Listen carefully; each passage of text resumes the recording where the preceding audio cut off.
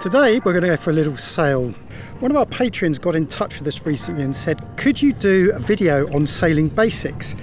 So we thought we'd take this opportunity just to shake out the sails and try our best to do a walkthrough about the procedures that we go through from weighing anchor, which is what Liz is doing now, to getting the sails out.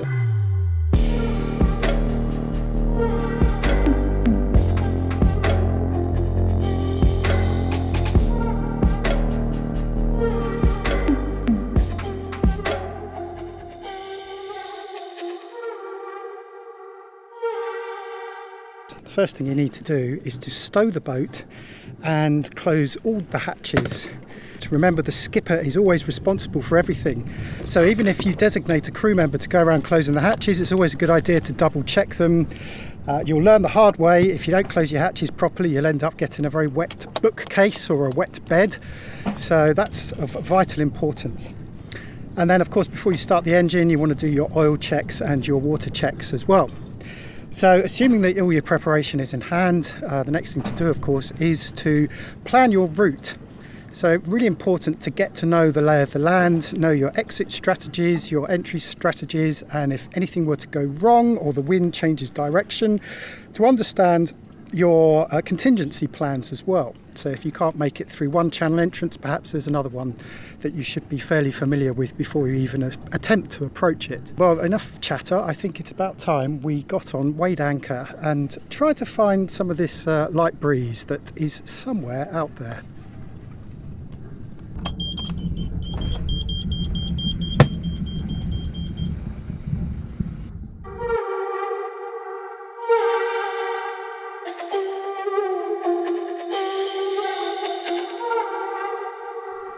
So this is the mizzen. It's the shorter of the two masts, and this really helps balance the boat. So I'm going to get this one out now as we exit through this channel. Always keep an eye on the depth. Make sure one of your displays when you're coming in and out of bays is to keep your display on depth, just so you can quickly glance at it. We're in 25 meters at the moment, so we should be all right. So the mizzen,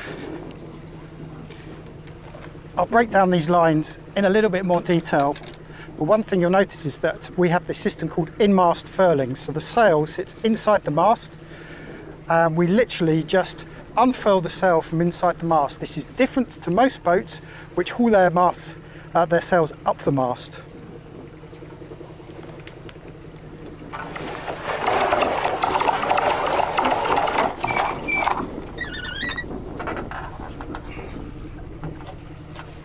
Liz getting busy there with her fishing gear, which is the other really crucial thing to be doing. I'm just going to go back to the helm, just check on our depth. Put one out in case we... Yep. So even though we're checking the charts, we're also looking, using our eyeballs as well. On a bright day like this with polarised glasses, you can quite clearly see the reefs that surround the islands. So you get a real sense of the shallow patches that correlate with what's on the chart. My hat, it has three corners. Three corners has my hat. And just like my hat, basic boat sails have three corners, and the naming convention applies to most sails on a boat. The top corner of the sail is called the head, and the line attached to this is an uphaul. On most boats with fully slabbed mainsails, you pull the uphaul to raise the sail. On in-mast furling and furling head sails, this stays hoisted and is instead unfurled by a sheet or an outhaul, which is attached to the clew, the rear corner of the sail. So I'll just explain this sail in more detail. The idea is that the sail is on a traveller that's got an outhaul, and that's what this is. The outhaul is what you use to pull out the back end of the sail along the track. And the other thing that we have is the topping lift. The topping lift is this line that holds this boom up. Once you've got the sail out, you then free up the topping lift, so you loosen it off so that the boom drops and the pressure, the sail itself, is taking the weight of the boom. We then have a kicking strap, which is this, and you pull this down to pull that boom down and flatten that sail as tight as possible, certainly when going into wind. We'll talk a bit more about that, the different points of sail and how you tension and angle the sail. There are many videos on YouTube about how to set a sail, so we won't go into too much detail here. but the basic principle is to keep your sails tight and close to the centre of the boat when going into wind, and then let them out and loosen off as the wind comes round and beyond the beam behind you. Today we're sailing into wind. We were taught to start from the foresails and work backwards when going into wind, and vice versa when the wind is behind you, but we're going to break that rule today and work forwards.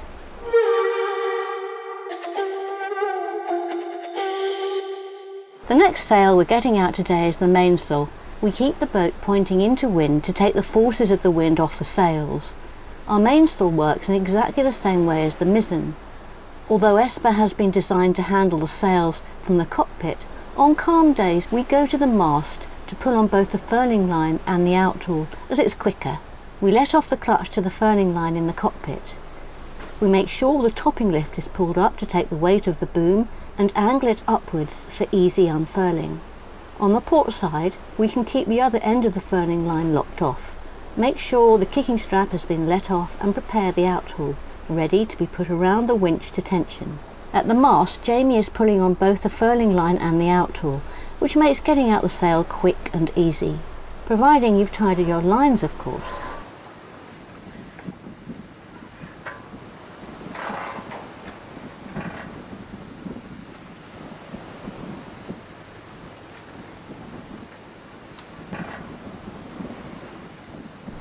The outhaul is then put around the winch and tensioned.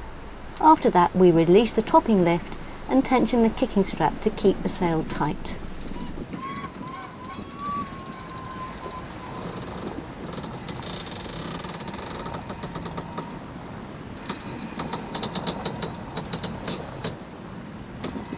How's it look? One thing you'll notice when looking at our mainsail are the ripples in the luff. This is normally a sign that the sail has dropped and that the uphaul needs tensioning to pull it up. It's worth noting that on Esper we have running backstays which are tensioned to balance the staysail when going into wind. However, the leeward stay gets in the way of the mainsail boom if we let the boom out, so we take the stay that's not being used forwards and tie it off amidships.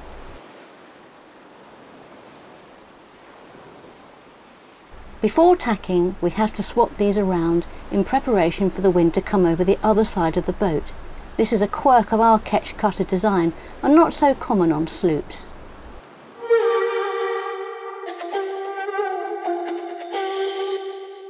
Now we move on to the foresails. We start with the inner foresail, called the staysail, by preparing the furling line. We let off the clutch to allow the drum to spin freely, because we unfurl the sail by pulling on the sheets. The sail is furled away by closing the clutch, letting off the tension on the sheet and pulling on the furling line. Ready?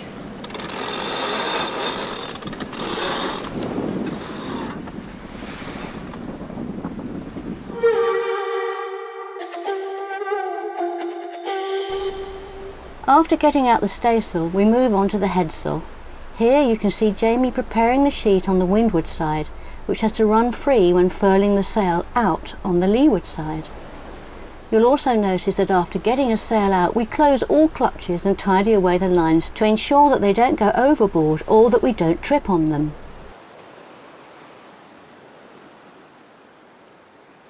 The headsail works in the same way as the staysail. The furling line that runs to the drum has to be released and be able to run free. If the mainsail helps provide balance to the boat, then the headsail is the accelerator, providing the drive to move the boat forwards.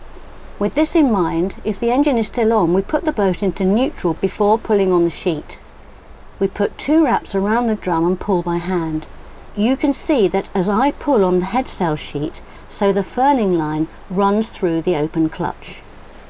There will be a point at which you can no longer pull by hand, so you make the sheet off on the winch and grab the winch handle to trim the sail.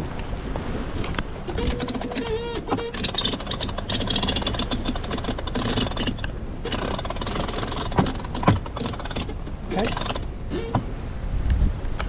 You want to be watching your telltales. The telltales on both port and starboard side of the sail should be flying horizontally to gain the correct angle of incidence. If the telltale on the leeward side is horizontal, but the windward one is hanging down, the sail needs to be tensioned further. If the telltales at the top of the sail are flying horizontally, but the ones at the bottom are not, then there is an incorrect amount of twist in the sail. To remedy this, you need to reposition the car on your track. There is of course so much more to sail trim, as it's a complicated science, but the basic principles are pretty straightforward. We recommend Illustrated Sail and Rig Tuning by Ivor Dedicum, published by Fernhurst Books. We'll put it in the description below the video.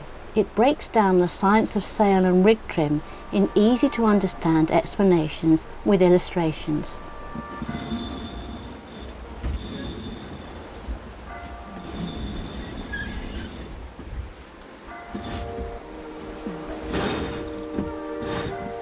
Now that we've got the basics out of the way, let's just enjoy a gentle sail in the South China Sea.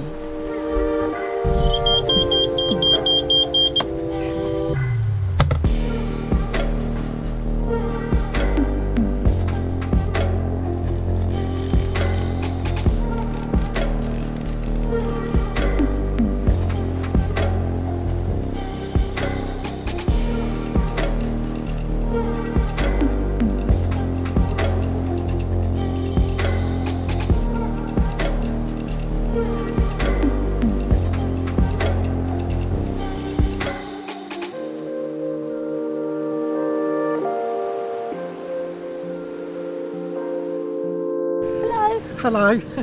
Sailing. There we go. Here's my able assistant, expertly pulling those lines to get us out properly sailing. Isn't it wonderful, Elizabeth? It's lovely, just a lovely, lovely day. Got the line out, but not having much luck. Did catch some weed. We don't care about fishing, we care about sailing. Look. I know. Look at these sails. I know, they're all out, and they're all nice and clean, and they're doing what they're supposed to do. Yeah, the mainsail's a bit baggy. I think we need to tighten Yeah. that one. But aside from that, oh, it's such a joy. It is.